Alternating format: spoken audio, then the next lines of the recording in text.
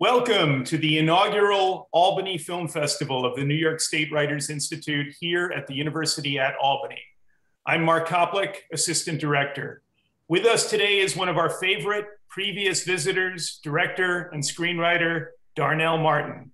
We're pleased to bestow on her one of our very first Ironweed Awards for Achievement in Film. We gave our first Ironweed Award in person to Francis Ford Coppola in the fall of 2019. We'd been looking forward to honoring Darnell Martin in person at our first Albany Film Festival last year before the pandemic shut us down. Ms. Martin last visited us in January 2016 at a screening of her film, Their Eyes Were Watching God, an adaptation of Zora Neale Hurston's landmark novel starring Halle Berry and presented by Oprah Winfrey. She shared the stage with Harlem Renaissance scholar Emily Bernard. We had a packed audience in Page Hall full of students and community members, including a Girl Scout troop, a crew of students from the urban film program Youth FX, and a large contingent of sisters from Zora Neale Hurston's own sorority, Zeta Phi Beta. After the screening of that powerful and breathtakingly beautiful film, Their Eyes Were Watching God, there was a great outpouring of love from the audience. The selfies and group photos and intergenerational conversations went on for at least an hour. We're sorry we're not able to recreate that experience online, but whatever you're doing right now, please give a standing ovation for Darnell Martin. It's great to see you again. Amazing. That was like, whoa, that was incredible. Thank you for that. It was very, very... So more and more you've been embraced as a historic figure, a trailblazer, the first Black woman to direct a film for a major Hollywood studio. How do you feel about that kind of thing? Well, I'm actually the first African-American woman. Right. Policy did Dry White Season. And that always made me feel like I never wanted to take anything away from her. So when, everybody was saying, oh, you're the first African-American woman to direct a major studio film, it was like, yeah, but don't, like, you're taking that away from Museum Policy. And I love Dry White Season, great film, amazing film. So I never wanted to take anything away from that sister. But I am the first African-American because she was an American. So. And did it, at the time, did it feel like you were blazing a path or not at all? Yeah, I mean, unfortunately, I have to say, because it should have happened sooner. It's, it's like when, it's interesting because actually,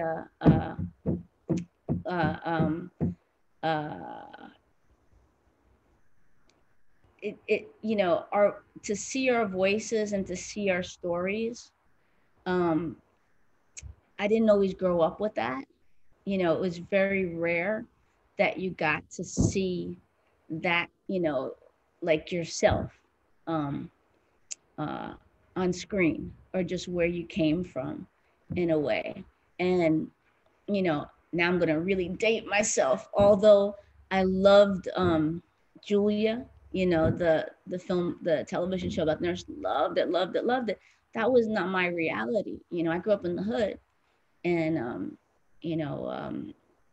so to bring, my first film, I Like It Like That, to do that film, that was really so much of how I grew up, my story. Like, it was on the same block that I grew up on, just like,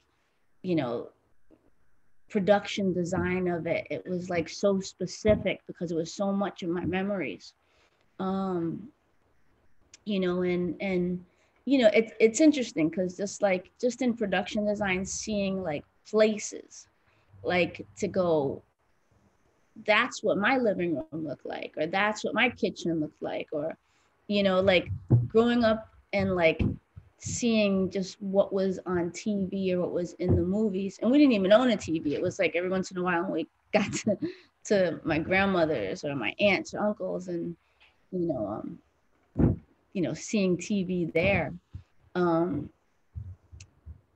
it was not my reality.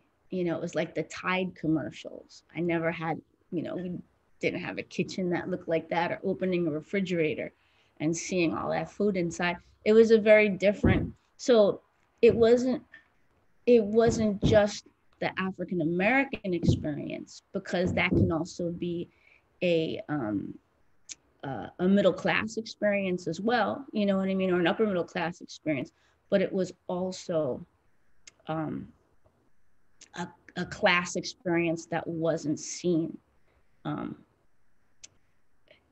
I couldn't see when I was a kid growing up. It was like I didn't exist, and people who lived in the situation that I lived did not exist.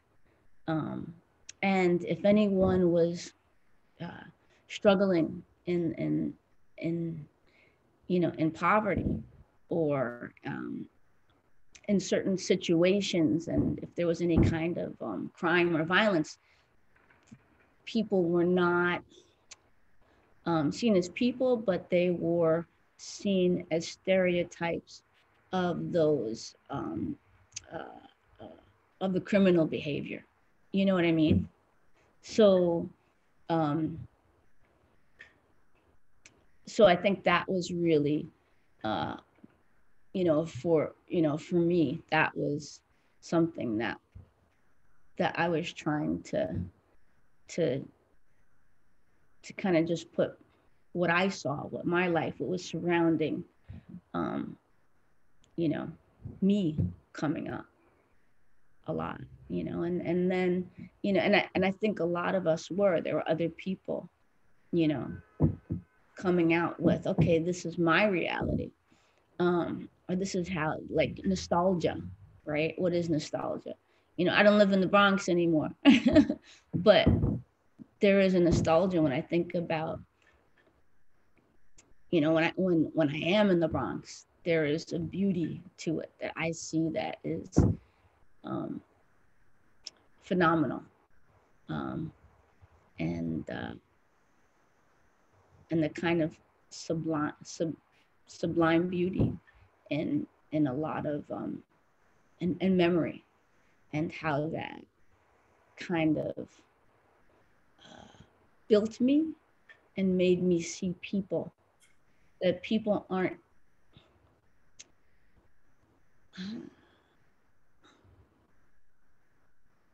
just that there's more, way more to everyone than what you imagine their job or their situation. There is they're just great spiritual leaders and warriors in these broken neighborhoods, so. You point out how outrageous and sad it is that these milestones in cinema for African Americans, for people of color, that they've come so late, that they're all so recent. I mean, I Like It Like That was 1994, right? And Halle Berry wins, Best Actress in 2002, I guess, and Spike Lee is 1989, Do the Right Thing. So do you think it's getting any easier now or not?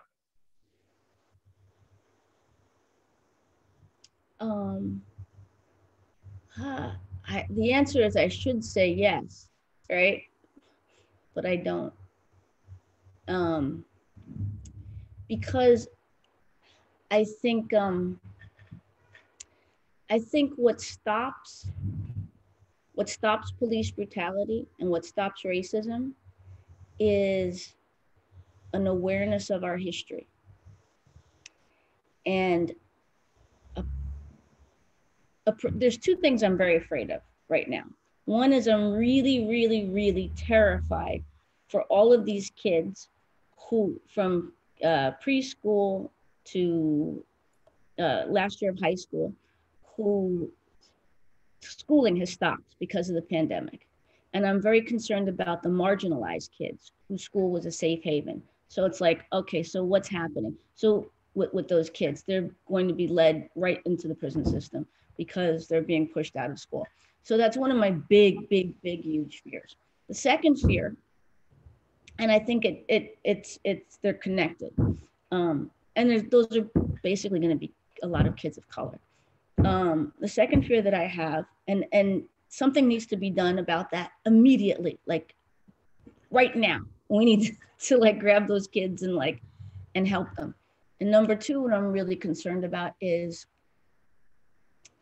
police brutality and racism and where we're going now, because it seems we're not really going forward. Some of us are going forward and going, oh yeah, that's really terrible. We understand it now because there's all these videos that people can watch. There's nothing new. It's always been there. It's always been the same. But we're actually not really dealing with it. And I think the way that you have to deal with it, and it has to be dealt with very quickly, is you have to re-educate people about our history. No one really, really wants to do that because it's a lot of history. We have to attack this the way that after the Holocaust in Germany, Nazism was attacked. We have to attack it with that kind of fervor. We have to talk about, people go, oh yeah, there was the Tulsa massacre, there was Rosewood. No, it wasn't just those two massacres. It was endless massacres, endless. You had Georgia, you had Arkansas, you had North Carolina, Wilmington, you had all the massacres in 1919. Yeah, there's tons of massacres. So when you look at that and you understand, like what the police department was and how it was created through the, Sons of the Confederacy, how education and history was recreated by the Daughters of the Confederacy, that they actually ripped through history books and said, we're not talking about that. And these lies that have been taught. Now, if we said things have changed, there'd be this huge, huge push to say, we are going to do historical dramas about the real American history, what really happened, because we've been lying to white people and Black people, Native American people as well, everyone for this long. And what it's done is it's created a sense where literally, immigrants can come over from other countries and say, hey, why didn't you Black people get it together yet? We've just been here 100 years and we're great. What happened to you? And it's like, you need to see what happened, because we were there and then it all got burnt down. Then we were there and it all got burnt down. We have to understand the attack on Reconstruction. And it didn't just stop then, but continually. So when we want to tell those stories, and those are easy stories to tell, yeah, then maybe I'd say, yeah, we've really come a long way, but they're not. Nobody wants to tell those stories. And that's the truth. Nobody wants to tell the truth, because the response to that is, and we're the good white people. Could we see them in this? And there's some great white people. The John Brown, I just did that John Brown with Ethan Hawke, and that was amazing. But there's not a whole lot of John Browns, unfortunately, in our history. So literally, I'm not seeing the historical dramas that need to be made. What I'm hearing, oh, that costs so much, that's big, and that's a big problem for me, because I don't see, there is this lie about African Americans. And there is a way that we are seen historically, and it's fed to our children. You know, where are the Black Bravehearts? We have them. They're not there. They're not there in cinema. They're not there. Nobody wants to make those stories. So until people want to make those stories, until John Brown becomes the Messiah for white Americans, Black lives will never matter in America. You tell one of the great American historical stories in Cadillac Records, the rise of Chicago blues and the birth of rock and roll. And of course, you help bring one of the great classics of American literature to the screen, Their Eyes Were Watching God. Should students in history classes and literature classes be on the lookout for great stories that haven't been told yet on the screen? Should they be reading and studying with an eye to bringing this project to fruition that you suggest? Yeah, that would be amazing. We could not, there's not enough. There's so many stories. There's so many stories. We have to, unfortunately, like scrounge for them, really, really look for them, because they're not out there so easily accessible. But there's, you know, I trip over the amazing stories to tell. You know, I have a dream that, you know, I would like to do an American history Game of Thrones style, you know what I mean? Where you just set up all these and say, you want to see how America was made? Well, this is how it was made. I mean, you know, there's an interesting thing that happens, and it happens all the time, continually. You know, people say conspiracy. I don't say conspiracy. What I say instead is patterns. There's patterns, you know, like right before the Tulsa massacre, after World War I, what did you have?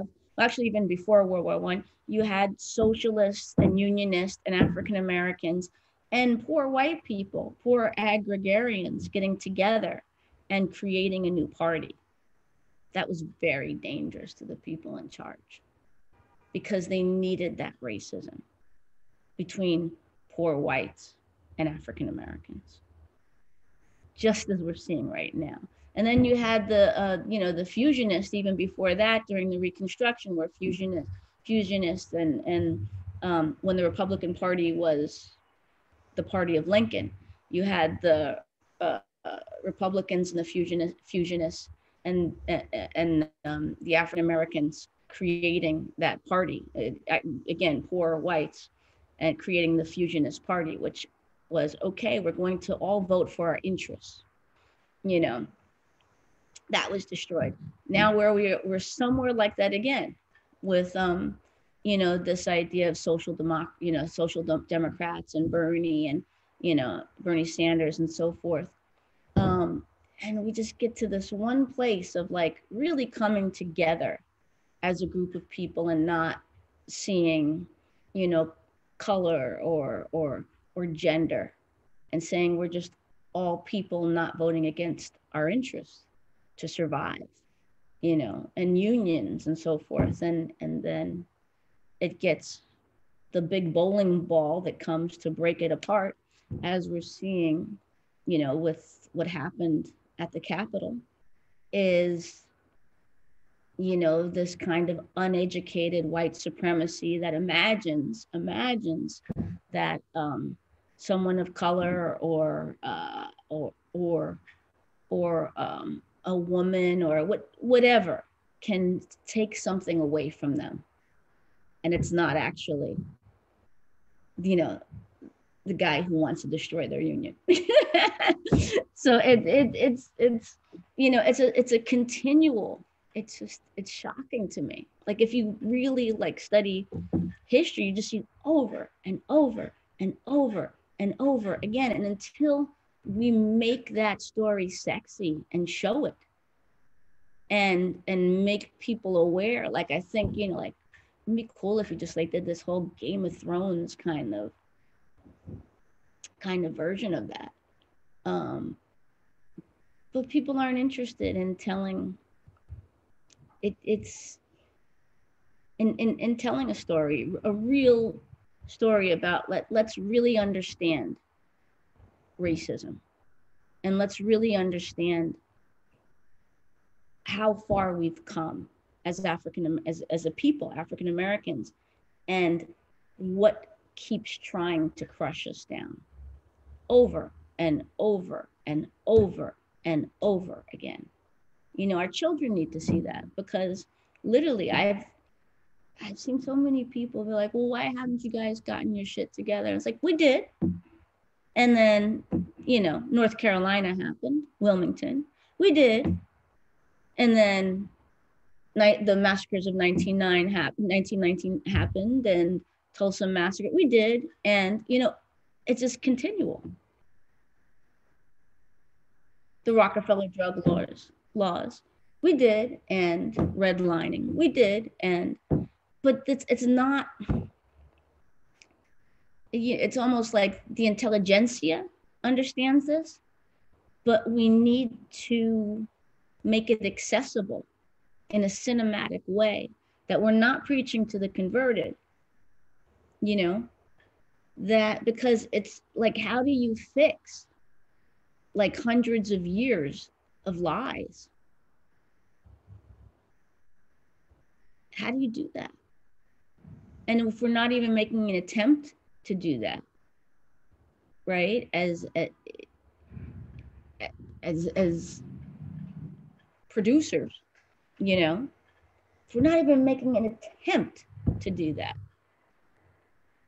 how will it change anything? There are people who did not see George Floyd as human.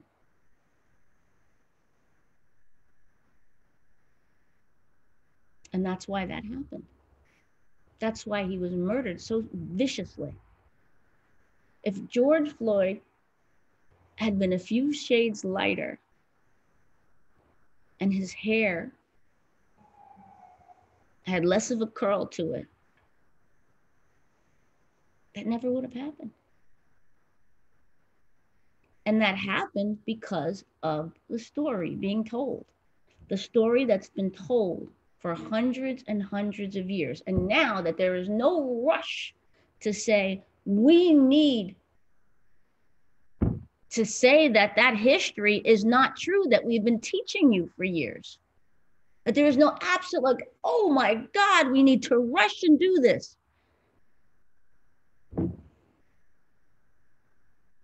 I don't know. I don't see a change.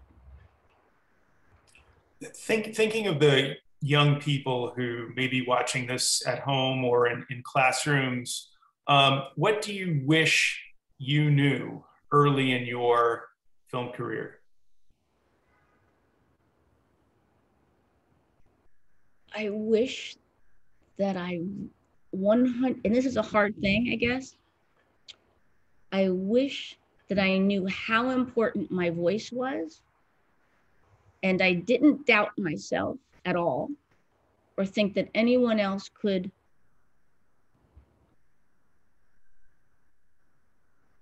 have a better way of telling my story. Now, having said that, I also wish that I had a stronger sense of humility in listening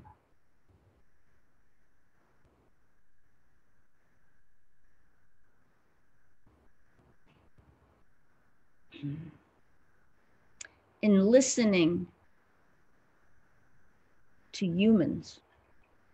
Now, when I say listening, I don't mean doing what someone said, just listening. So as an artist,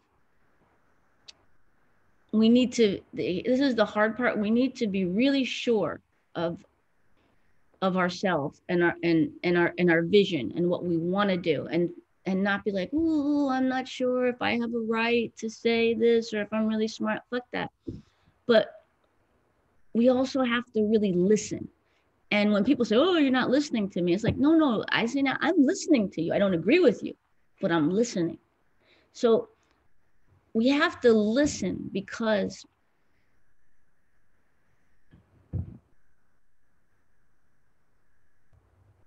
we're human and we experience the same human feelings.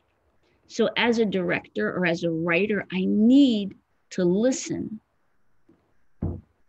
and try to hear you and understand you and be you in a weird way. And then I can say, well, I agree with it or I don't agree with it. But as an artist, I need to listen, because if I do, I'll get a greater understanding of the whole picture. Now, in listening to you, I don't negate myself. I guess that's it. I guess that's a hard thing. Like as a director now, I mean, my best tools in directing actors, and I think I'm actually, that probably is my forte, directing actors, is that I listen and I watch. I have an idea of what I want in the scene, what I expect from the scene. And then I watch this thing, these words, the situation, the atmosphere, go through, penetrate this human being, and then words and movement come out of the actor. And I watch. And sometimes they'll say to me, well, what do you think? I'll say, let me just watch. Let me see what's happening. Let me see, because the great thing is they're going to bring something to it that I haven't thought of. You try to think of everything, right? But then you're not them. And their experience is another like kind of magic chemical. And then their experience with the other actor creates another kind of magic chemical, right? And you listen, you watch, and you listen intently. And then you find something. You find an understanding, something that moves within you that's connected to them. And you go, oh, okay, now I see this other thing. Imagine that the moment would be like this. Well, then, in that case, if the moment is like this, maybe I don't want to dolly. Maybe I don't want to move. Maybe I just want to sit here. Or maybe if it is like this, maybe it's so powerful, I want to back away and crane up, or, you know, so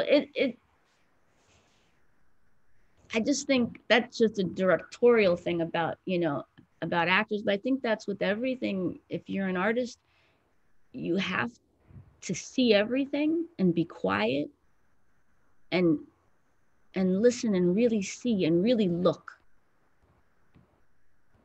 But in doing that, you also have to trust your own interpretation, and then be willing in one instant to change everything that you ever believed if something changes your mind, and go, we were going in that direction, now we're going to go in that direction because that is the better way to go.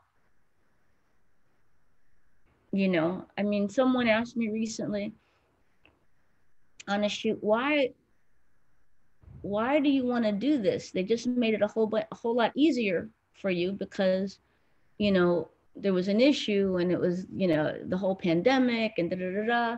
And so the writers kindly rewrote something. And I said, but the first thing they wrote was better. So why do we want to do the other thing? And it's like, well, because it's going to be like almost impossible. I said, well, let's try. Let's try to get the right thing, right? We should always strive for what is the best way. We can have an easy answer in our back pocket, but let's strive for the closest thing to truth. Why not? You know, and then if we can't, but we strive for it. And in most cases, we can. In the course of this conversation, you've discuss something that we've been discussing here a lot lately, which is, you know, how we need empathy in order to make the world a better place. And you're also talking about how we need empathy to make great art. And you know, I appreciate you're making that connection. I don't think that the relationship between those two things, making the world a better place and creating great art, all kind of connected to this very you know, sincere and concentrated effort of empathy. You know, how those things are connected. So I really appreciate your kind of bringing those two things together in the same conversation. If I don't understand you, how can I tell your story? And if I don't understand you, how can I direct you? You know, and many times I'm sitting in a situation where I'm like, I don't understand these characters. I don't understand, because I don't write everything I direct. I don't understand this scene. And I sit there and I watch, you know, I'll read it, da, da, da, but there's something, and then I'll see the actors and I'm watching. I'm like, okay, that I understand. That moment right there, I understand. Let's start to work off of that. Right? And when I say understand, I mean understand that I have felt that, I could be that, you know? Not just understand. Like, you know, people say, what do you mean you don't understand? And it's really clear. And I'm like, I'm not talking about understanding it intellectually. Of course, yes, you can easily, I'm talking about, yeah, exactly, empathy. Yeah, I think. Would you encourage young people to pursue a career in film and television?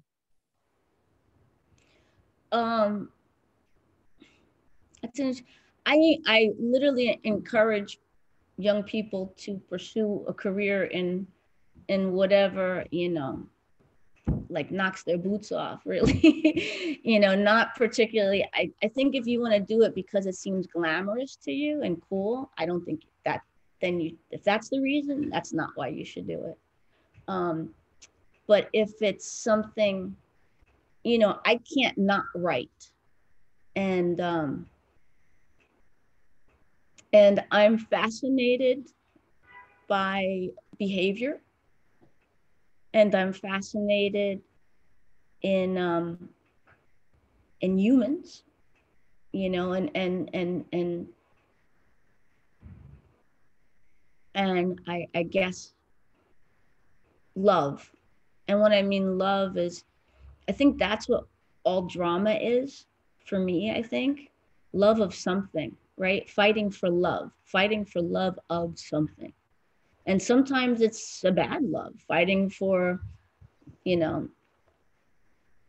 the love of wanting to possess, right? Some, you know, possession, you know, but it's always like, if that interests me, because if you're a storyteller, and you could be a writer, you know, you don't have to be a filmmaker to be a storyteller. You know, you could be a novelist or a poet, or, yeah, I mean, I think that's, to me, that's exciting for me, because, you know, I want to understand life and through drama. Like, you know, I hope that when I do certain, and it's not all the time, but it's great when you feel that way, when you work through a scene or write something, and then you go, let me just turn this off, sorry.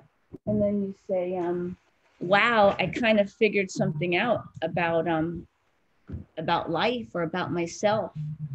I really like that. Like, that's what I think this should be about. Art should be about, is just trying to figure out stuff about this whole drama that we're living in, you know, and what it means. We got into the art of film through writing. We're a literary arts organization, and you wrote I Like It Like That. You wrote CADILLAC Records. You co-wrote Prison Song with the hip hop artist Q-Tip. Why is writing important to film? Well, first of all, I want to say I meet so many filmmakers who say, yeah, I'm not a writer. And I'm like, are you a talker? Like, what do you mean you're not a writer? Can you tell me a story? Yeah. Well, then if you can tell me a story, you're a writer.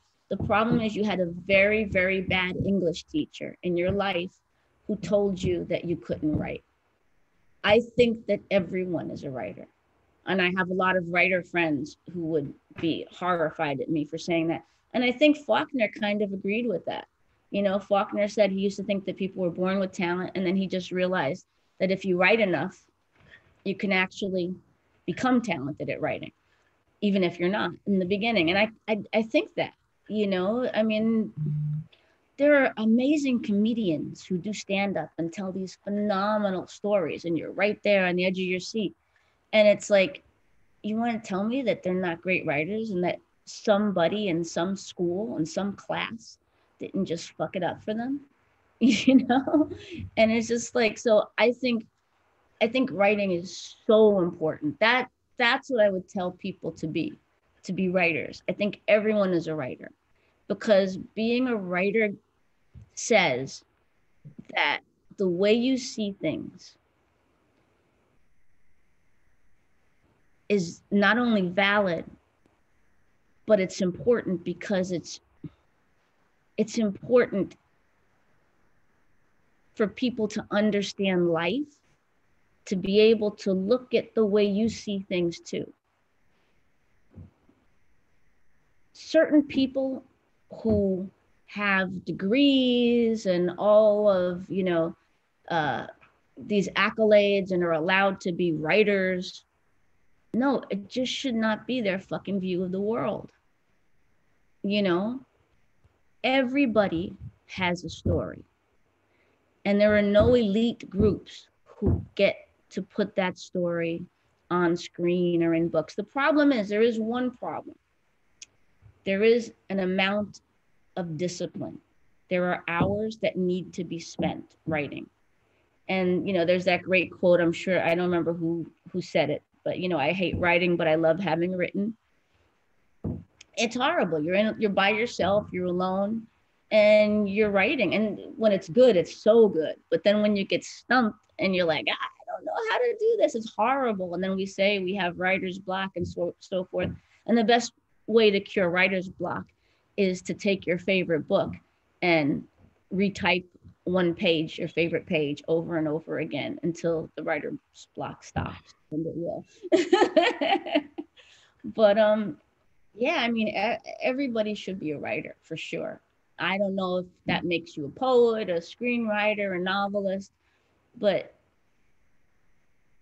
yeah, you know, how you see things, it's very important. And I'm interested, you know. So you bring up Faulkner. How about reading? How important is reading books for the personal growth of a young filmmaker? Reading is amazing. You know, what's funny is I read a lot. That's just my personal. But the thing is, I'm not reading what I want to read all the time. Like, I want to just pick up a novel and read a novel. I have not had the opportunity to do that. Unfortunately, I hate to say that, in years. A lot of what I read is histories.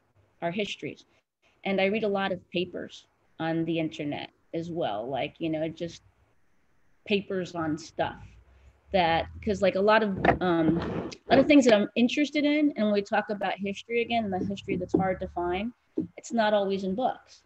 A lot of times it's like people's thesis papers, you know. So, you know, I read a lot of history is what I read, or I read some science.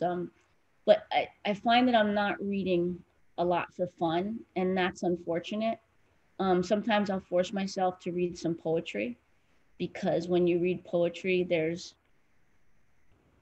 it's almost like meditating, in the sense of you can't hope to, it's a terrible thing to say, but you can't help to to gain something from it as a writer. Like, oh, I need to read this because perhaps I'll see something that'll help me understand something in a character. You know what I mean?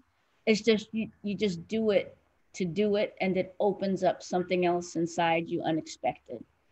So, so sometimes, and that I find really wonderful, to just like force myself to read some poetry.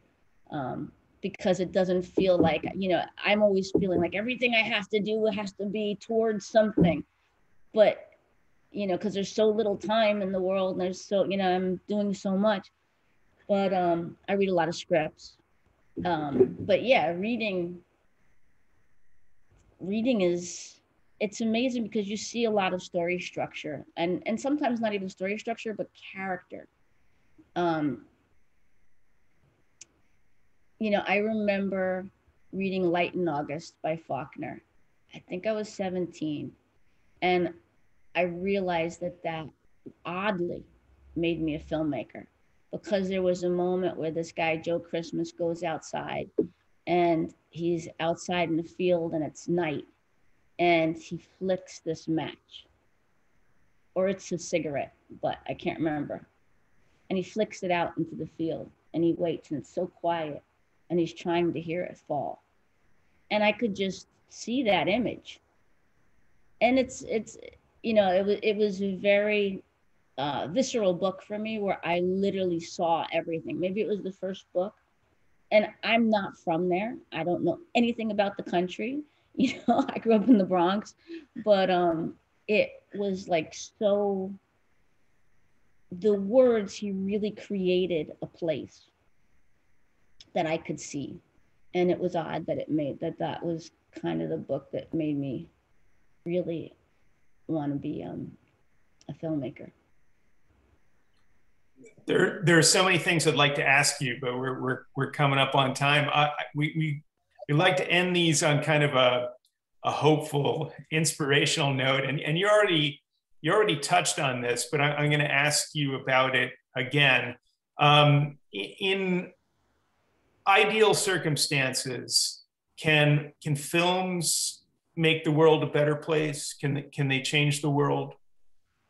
Oh my God, yeah, films totally can change the world. And I guess the ideal, you know what we need? I'll tell you what we need. We need filmmakers, and we need voices, and we need our history exposed, you know, and we need our brave hearts. But if you really feel like, you know what, I'm not a writer, I can't sit down. I think everyone's a writer, but I can't sit down and do it. But I really want to be part of that. Then I would say, then be a producer. Then find the means to put that together. Find the story and find the means, or just find the means, and you will find people, and then you'll have, you know, then you can find the story. You know, in film, you have producers, you have writers, you have DPs, you know, who photograph these amazing images, you know, photograph it. You know, we have, being a filmmaker is so vast, because we need to get these stories out, and we need to get, and the main story is this: we're all one, we're all people, and we're destroying ourselves, and we're destroying the world. And because of our supposed differences. And like even a really simple film that doesn't feel like it has anything to do with politics or race, sometimes just the simplicity of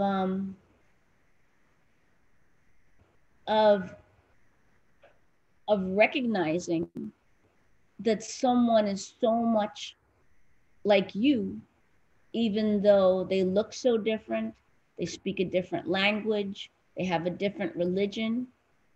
That is groundbreaking right there. If you can take a character who has a different religion, looks completely different, different gender, different everything, so different on every level from you on the outside, and then make people understand that character and say, that's me. I felt that way. I've gone through that. Now you're beginning to end sexism. Now you're beginning to end racism just in that moment. Like, you know, right now I'm doing a lot of television. And one thing that I say is I work on this show, New Amsterdam. And, you know, sometimes I'll tell the actors, I'll be like, you know, so here's this monologue you have that is kind of incredible and could be offensive to some people that,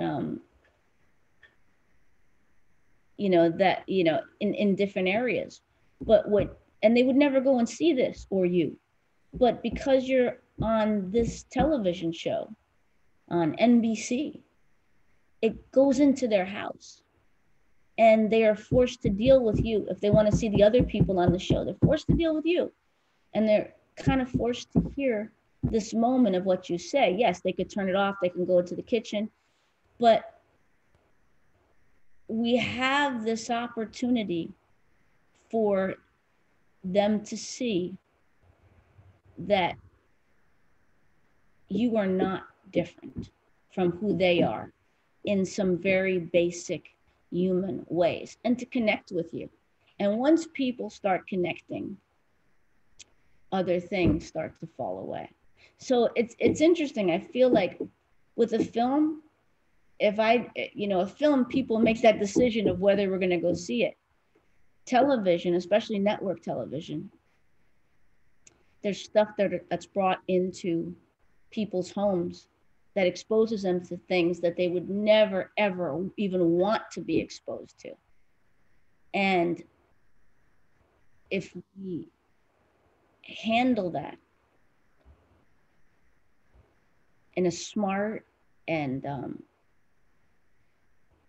human way, then television could possibly be one of the best educators. I mean, we've seen it with how it's the worst educator, right? We've seen it with some of these really horrible reality shows, You're Fired, right? Like, how horrible is that? We want to watch a show about people being fired by a racist lunatic. So the thing is that that affected a lot of America. It really did. It said, oh, I am that guy and this is a valid behavior. So, God, Mr. Rogers said it best, huh? Look for the helpers. And there's helpers in the worst and rawest situations. So I think it's very powerful. And in an odd way, I think television is probably the most powerful. And I go back to Julia, dating myself once again, that African-American nurse who lived in a really great apartment and was a great mom to her son and just a great human being. And seeing her was a great thing. And the Cosby Show, and those were, and right now Blackish. I think Blackish is really, groundbreaking. I oddly think that television kind of has more power because, like, you choose to go out and see a film unless that's. Darnell Martin, it's always great to speak with you, and we want to bring you here in person as soon as that's possible. Absolutely, absolutely. I am there. Thank you so much for everything you do. You have great programs there. I remember being so impressed with the students who came, the people that I talked to. Um, it was an amazing event. So I really hope to be able to get there soon. So To our audience, please visit albanyfilmfestival.org for a wide range of offerings online and a couple in person. We'll also have links to where you can watch films by our guests online.